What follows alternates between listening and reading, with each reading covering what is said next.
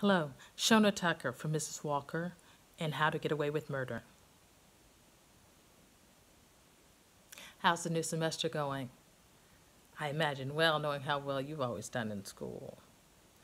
Last I remember, you were interviewing for some associate's jobs. I'm not giving the ring back. Aiden gave it to me with the promise that we would spend the rest of our lives together.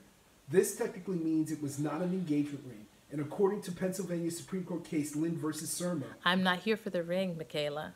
I'm here for you.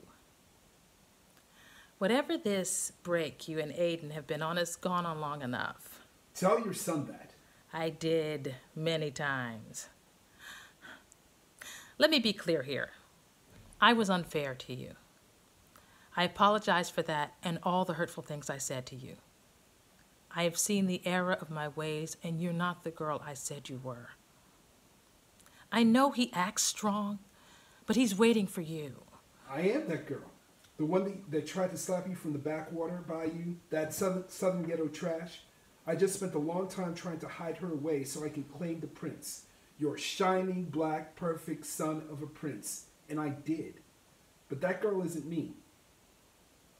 Sweetheart, I know what you're trying to do. Win this contest between us. But this is not some ploy. I want you in our family.